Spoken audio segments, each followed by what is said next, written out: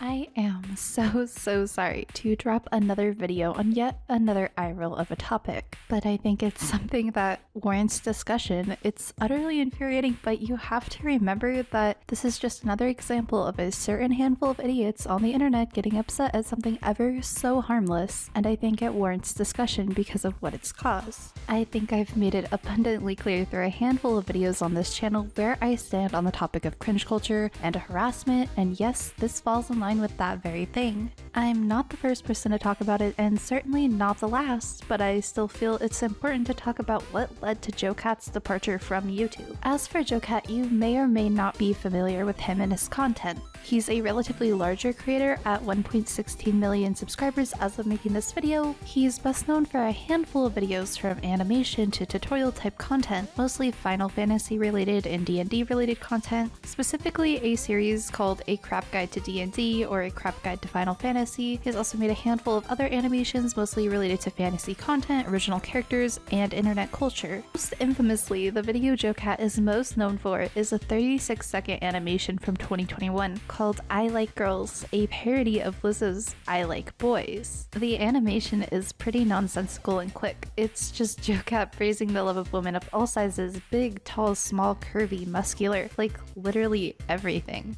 while using video game women, cartoon women, and anime women as visuals, coming to the conclusion of, yeah, I just like girls. Wild girls to the wild girls. You got style girls, make them wild girls.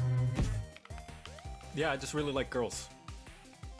As for my thoughts on the video, to be honest, I thought I wasn't familiar with the specific video and creator until I had heard about this controversy. I looked up the video and saw I had already watched it because of the red progress bar at the bottom. You see, I guess I watched it however many months or even years ago and just moved on with my life like a fucking normal person. Because why would we be here today if somebody somewhere didn't see flaws in this video to the point of harassing the creator? While seemingly harmless, the response to this video has been so asinine that years later it's a heavy part of the reason JoCat left social media and gave up being a content creator in December 2023. Yes, the ongoing harassment from a video made several years ago has ramped up so bad that it made JoCat hit their breaking point. Oftentimes, when people start receiving warranted and/or unwarranted hate, it might come from a specific community or a corner of the internet. However, in this case, hate came from many different sides of the online world, and ironically,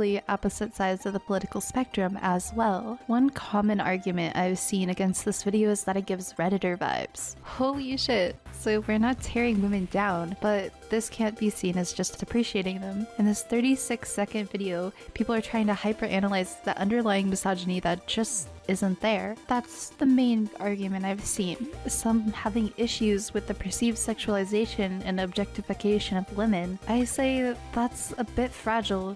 This is clearly a message to uplift women while literally displaying women of every size and color. If anything, it's so clearly demonstrating body positivity, not there to tear anyone down. Another group of people leaning more into internet edgelords circulated this animation with the intention of tearing it down in the name of cringe culture. A lot of Twitter bullshit has happened concerning this, but honestly, when is Twitter not a main culprit? Others have speculated that people are using this as a way to harass a gender non-conforming dude who's uplifting women. Some speculate that this video was just used as a cover to go after a big creator who's heavily pro-LGBT. Just know, there have been people from all walks of life and all corners of the internet responsible for the harassment put JoCat's way, and that's not always the case in situations like these, which makes it so much more bizarre. I think it's best for context that I read the statement put out by JoCat, a statement in which he speaks on his journey as a content creator and the reasons for his intentions to quit. My name is Jo, and I've been making videos on YouTube for 5 years. I have a combined total of 200 videos and hundreds of hours of content. On October 6, 2020, I did a live stream of the early access release of Baldur's Gate 3.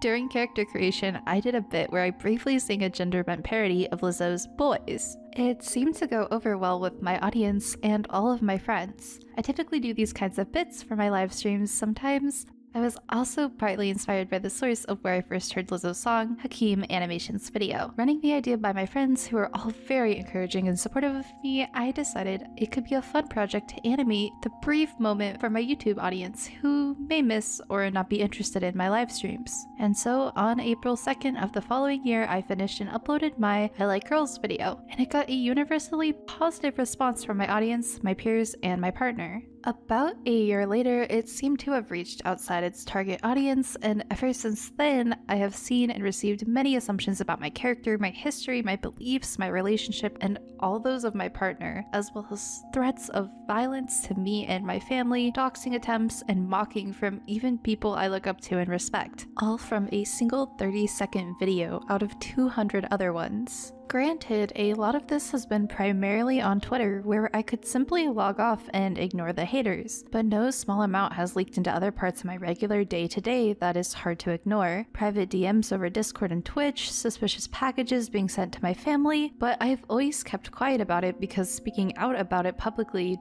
defending myself, any reaction to it would just encourage more and be presented as my own fault as well. But that's the trade-off to do something like share the things I make and I'm proud of on the internet. Seeing as I'm writing this, it's probably an indicator that I'm just not cut out for it, and the best thing for everyone would be to stop and pursue something else. Despite being very grateful for what this job has done for me and my family, I'm simply not strong enough to keep doing this if it means having to accept this kind and amount of distress. Perhaps that makes me weak, but I've rarely ever thought otherwise. I never meant to make anyone upset. I only ever wanted to make things I was passionate about for fun. I never intended for this one video to really be all that much deeper than just a thing I wanted to do on a whim because I thought it could be fun. I never planned to have YouTube be my job, but people happened to like what I made, so I thought it could be a good idea to make more of it and use it to pursue projects I've always wanted to make, as well as be the change in YouTube I wanted to see. I was inspired by the channels I watched growing up and the wonderful friends that have encouraged and inspired me to be who I am and make what I want.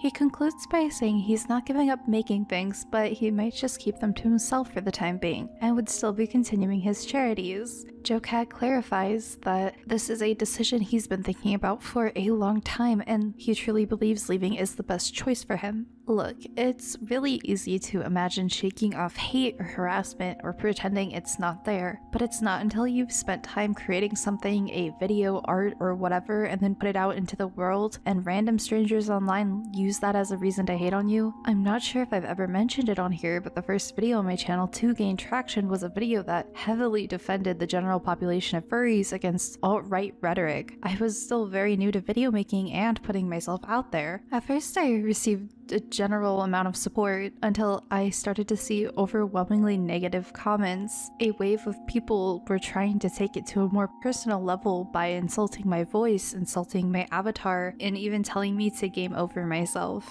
Now I understand that video had flaws, but upon reading some of the more hate-fueled comments, it felt like I swallowed my heart into my stomach.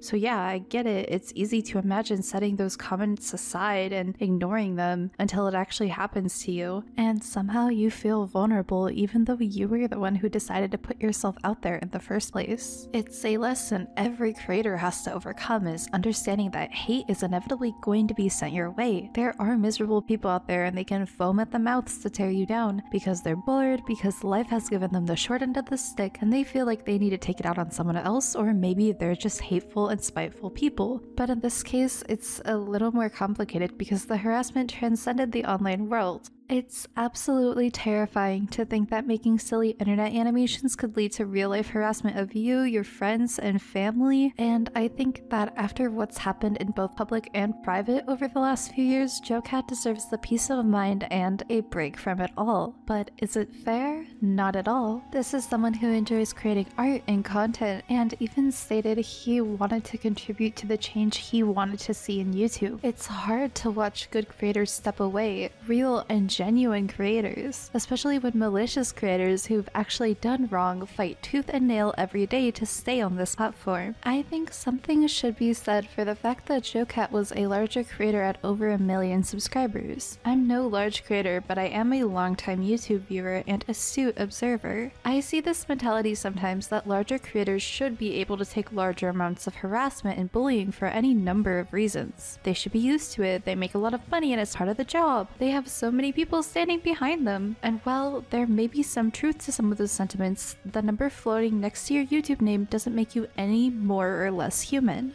I also think it's important to acknowledge that you aren't weak by not being able to handle online and real-life harassment. I think that content creators do have to have a quality of resilience. It's that reason that some creative people never decide to put themselves out there simply for the sheer fear of hate. You can make videos on thrifting like giant plushies, and someone is going to comment a slur. I think there's actually strength in being able to step aside and say, it's not for me anymore. Some people stay on this website and push through burnout and a lack of passion or harassment or whatever it is, and wear themselves down mentally and emotionally. So being able to step out on your own terms just kind of reminds me of a cowboy with all his items packed onto his horse, riding out into the sunset and the unknown. If you're here now, thank you for staying and watching my video. I wasn't a regular viewer of JoCat, but I know what he did inspired others. He cared about his community, and it seems like he was such a sweet, genuine guy. I do wish him the best.